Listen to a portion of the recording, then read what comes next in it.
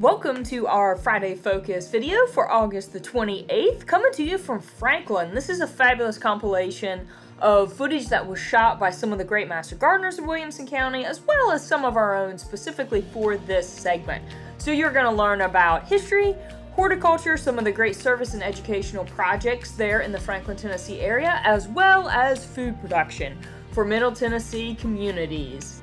So enjoy this great snapshot of Williamson County Master Gardener projects. We're at the Carton Plantation. From the pictures and from the documentation we can find, we created this garden.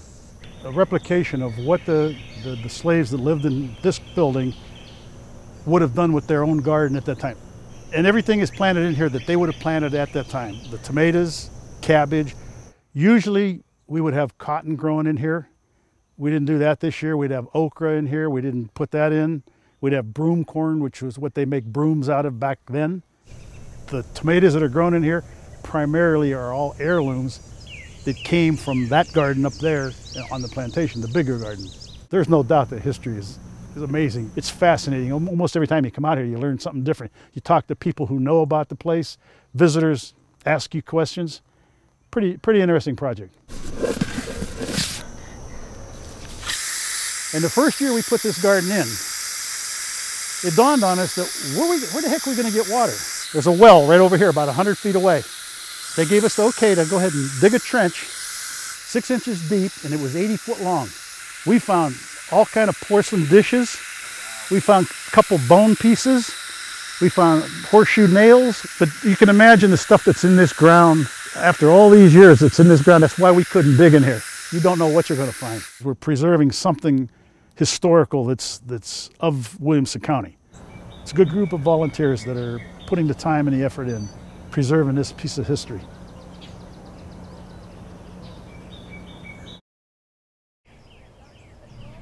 We're at historic Carton Plantation, just outside of downtown Franklin, Tennessee. This is a recreated garden, recreated in the time period of 1847 to 1869. It's about 1 acre in size. We both grow vegetables and ornamental plants for beauty. The garden is oriented or laid out in an axial relationship with the back porch. The extension of the back porch leads you into the center of the garden, where you'll have an urn surrounded by hydrangeas and roses. And then out from there, we have 4 rose quadrants, and then lining those center rose quadrants would be our vegetable plots. This garden creates a real positive relationship in the community. Carton wins when visitors and Williamson County Master Gardeners spend time here. The community wins when we have a beautiful historical recreated garden that they can enjoy. And then of course the Williamson County Master Gardeners win in the sense that they can come out here and just enjoy themselves or train on gardening techniques. You know, I'd love for people to walk into this garden and feel like they have been transported to 1850. Maybe look at history through the lens of a garden and through nature. Really, the most important thing that a visitor could come and take away is just a sense that nature is all around us and how powerful and beautiful nature is.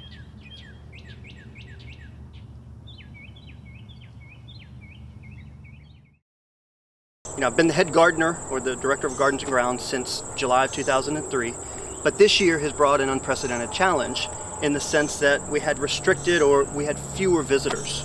And in order to deal with that, we made a decision to not plant vegetables this year. And when word got out to our best volunteer group, the Williamson County Master Gardeners, they stepped up and said, no, we will volunteer to plant your entire garden in vegetables, and we'll maintain them and we'll harvest them this year for you. And so I want to give a huge thank you to the Williamson County Master Gardeners for stepping up and looking at the garden not just as a place to work, but a place to really build a community and grow together. Thank you.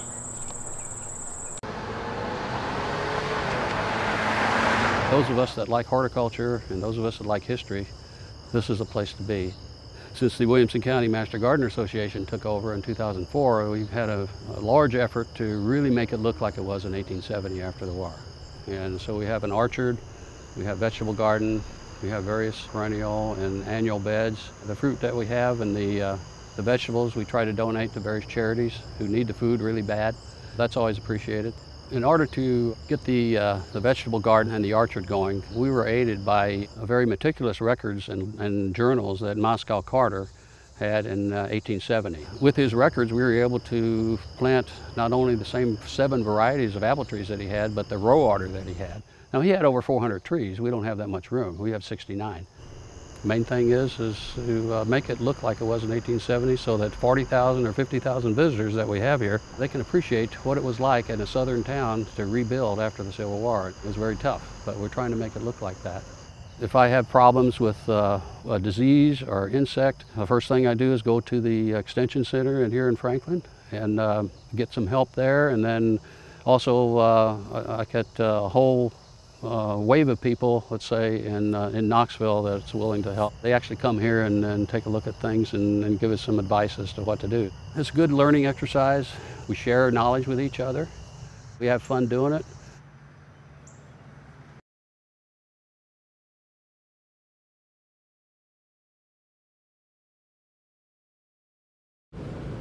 This garden is known as the Edible Uprising because absolutely everything in the garden is edible for either humans or our pollinator friends. It's the farmer's market. Everybody comes to the farmer's market at some point or another. On Saturday, this is the most visible of the gardens. It was established here several years ago to begin to show different ways to the public that you could raise vegetables and herbs and stuff in small spaces. Also, if they have areas that they can't garden because there's tree roots, whatever, we've shown them how to use straw bale gardening or vertical gardening. People in general have those same problems. Now, I don't have all the answers, but I can tell them where to go get the answers, which is to the Master Gardeners website and to the different resources we have available. This year, our intern projects were to create 6-foot by 3-foot demonstration gardens to show how much you can do in that amount of space.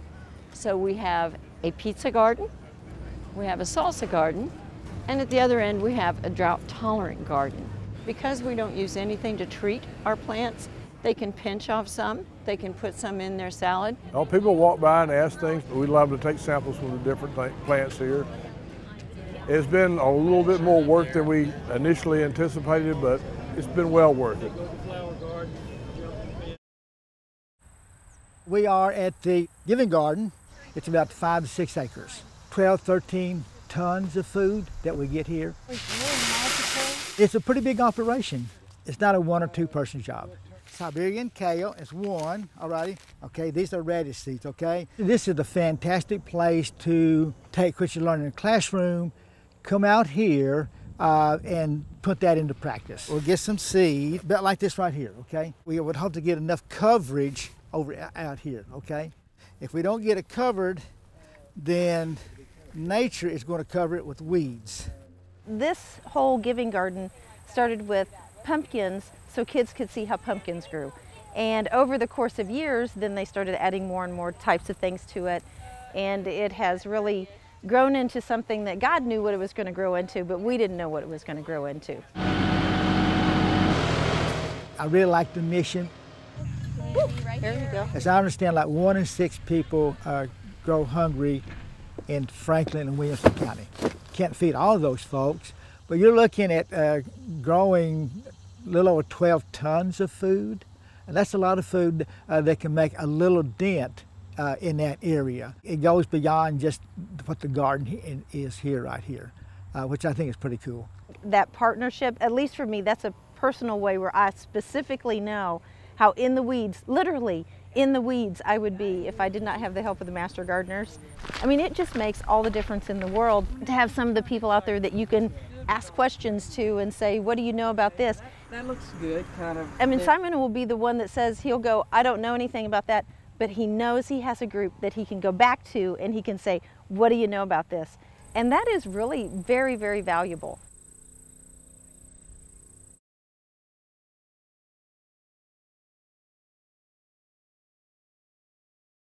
I'd say this has been the strangest year I can remember in my life. It started out with tornadoes in February that devastated Middle Tennessee. And before we could even clean it up, we all got sent to our rooms with COVID-19 lockdown. And it was really frightening because our organization has a large number of people who fall into that high-risk group, either for age or health reasons, or they take care of a parent, or they have children at home. So it was a real time of fear, I think, more than anything else. And we couldn't figure out how to help in our community. We were homebound, literally. But everything started crashing at one time. We went from being in class on Wednesday to on Friday being totally locked down. The first thing to crash, of course, was our plant sale in April. So all the Master Gardeners who had been growing plants for the sale were left with hundreds of plants with nowhere to go. So everybody jumped on their neighborhood watch page. They called friends, they called relatives, they put them at the end of the driveway, come by, pick them up.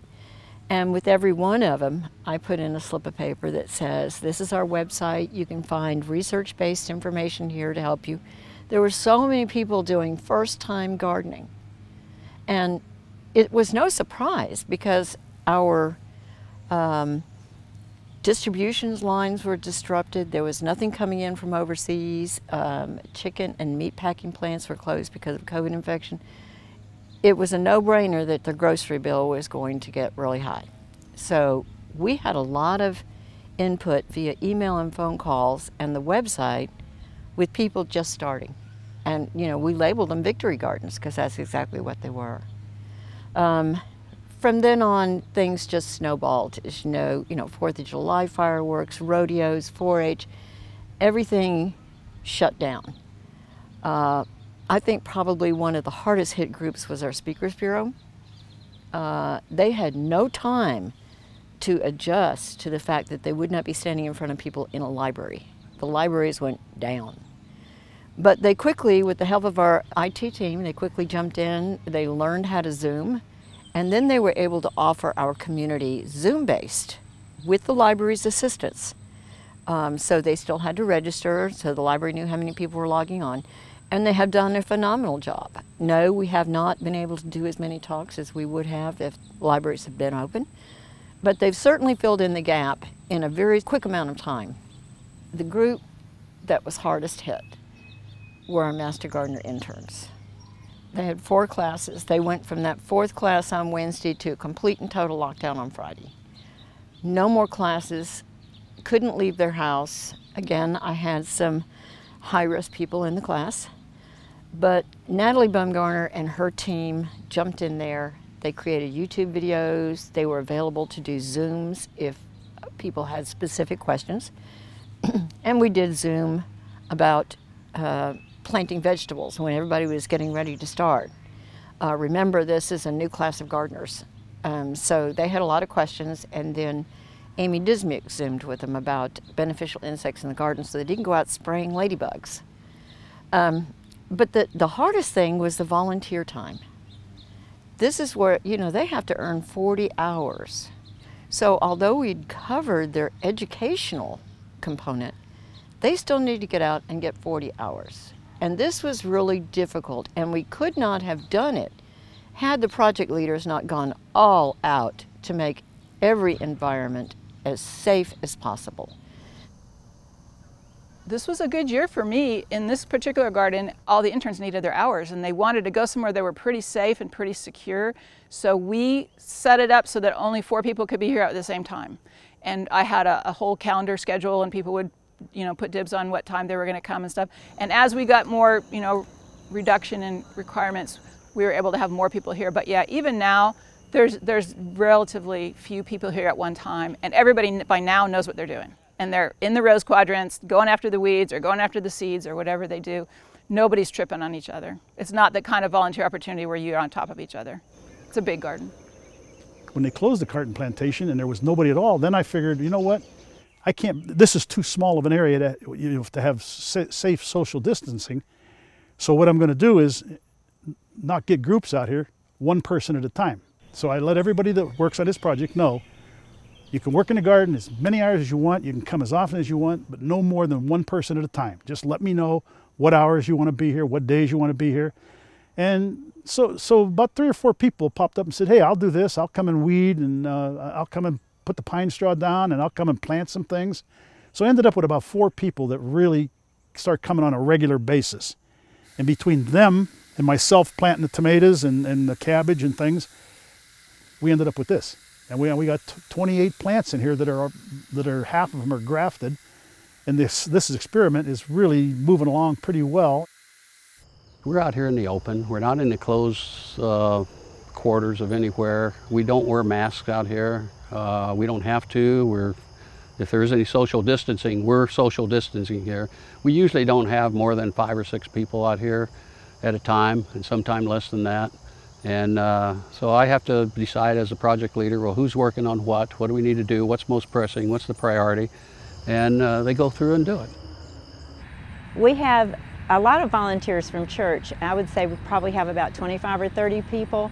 Most of us are over the age of 65 who do the bulk of the work, the main work. But I would say maybe 300 people from the church will come occasionally, once a week, once every 2 weeks.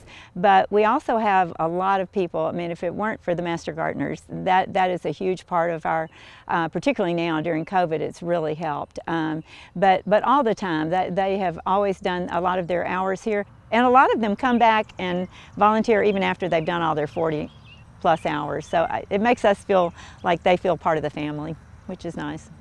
We had to set up a schedule because you couldn't have more than 10 out here at a time.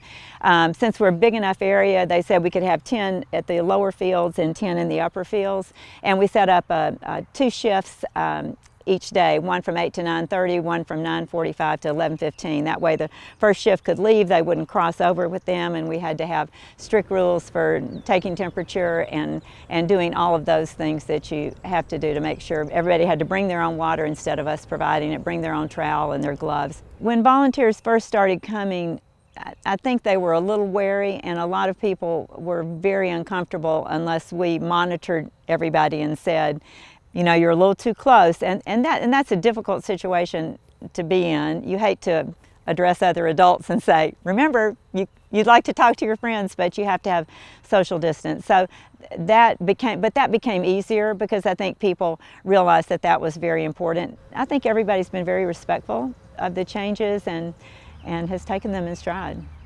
They just pulled out all the stops to make everything as safe as possible for the interns, and surprisingly, 18 out of 30 have already certified, which to me is amazing. Matt Horseman at the Ag Center graciously offered anybody who's really afraid to get out, take it again next year for free. And surprisingly, only 4 people took him up on that. And all 4 of those people had very severe health issues, so it was totally understandable. Everybody else is plowing along, and I'm just amazed that they've been able to do this, and they've had fun. I've had so many emails saying this has been a lot of fun. They've had to create a project garden to show our community how much you could put in a very small amount of space with a very limited budget. 3 of those gardens are out at Edible Uprising, and they have been the source of a lot of questions from people out at farmers markets. And so they're out there answering questions, masked, social distancing, everything very safe. We have healing gardens at Carton and Carter House, and we have a large vegetable garden out at the Ag Center. So those gardens have been flourishing. They're having a good time with it. And I'm just amazed and so proud of how well they have done. It's just been wonderful. We have acquired a lot of new technology that I don't want us to lose. I want to continue to be able to offer Zoom talks through the library, whether we have an audience or whether somebody can dial in from home. And this is important for people in a nursing home, homebound for some other reason, traveling. So I think that's a technology I don't want to lose. And then the website team have really made huge strides in upgrading the website and making sure the information is available in an easy to find format. Facebook has launched. We have lots of interaction on Facebook. We get a lot of questions on Facebook. which is terrific because we can answer right there, or we can send them the link to the publication. So I'd say our tech team has probably made the biggest strides forward at this particular point in time. We have found, just in Williamson County, we found lots of ways we can interact. So watch for those. Watch for those opportunities. They're often hidden, but you don't need to just go lock yourself in your home and forget that you are still a master gardener. They rely on us for information. You know, social distancing, masks, I think these are all critically important, but I think we need to be aware of ways that we can bring them into our circle. We hope you enjoyed that beautiful project tour, as well as a really encouraging snapshot of some of the adaptations that Williamson County has made in this COVID year to continue to serve their community. We're going to finish with a little bit of celebration and an introduction. Hey, it's Natalie. We are here in Franklin, Tennessee to celebrate with the Williamson County Master Gardeners their Search for Excellence winning project, which is the educational project for their Speakers Bureau. And with us here today, we have Taylor. Why don't you introduce yourself to Master Gardeners in Tennessee? Thank you, Natalie. Yes, I'm Taylor Reeder. I am the new horticulture agent here for Williamson County. I come not too far away from Alabama, so just across the state line, and I am very excited to be here and work with these wonderful volunteers and all the great projects they're doing in the community. We're really glad to have you a state or so up north, and so we will officially, at an appropriate distance, give the Search for Excellence shovel to the Library Series talks. Yes. And so as we think about this COVID year, we have great teaching that takes place in speakers bureaus across the state. But your folks and many others across the state have adapted a little bit this year. What are some of the ways that the Library Talks and the Speakers Bureau has changed from our more digital environment? Yeah, so I wish Mary Pemberton could have been here. She's in charge of the Speakers Bureau project, and even before I got here, they were making changes so that they could adapt to the virus and all the situations that are going on here and still serve the public and bring them those great educational talks they had been doing at the library. And the way we've been doing that is what all of you have probably been watching, and you may be watching on Zoom right now, but we've actually been doing some Zoom programs in conjunction with the library. So we've been working with the library here that they had normally spoken at, and we have been doing everything virtually. So we've had 2 very successful talks so far. We have one scheduled for September as well, and then we are putting a call out there to all of the Speakers Bureau, hoping that we can continue this. As you know, it's very uncertain right now how we're going to be delivering our educational programs.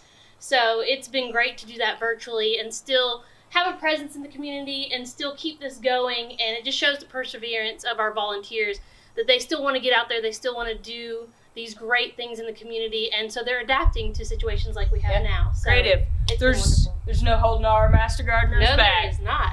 So we're really glad that you've been able to join with us on this little video tour of some of the great things that are happening here in Williamson County. Thank y'all.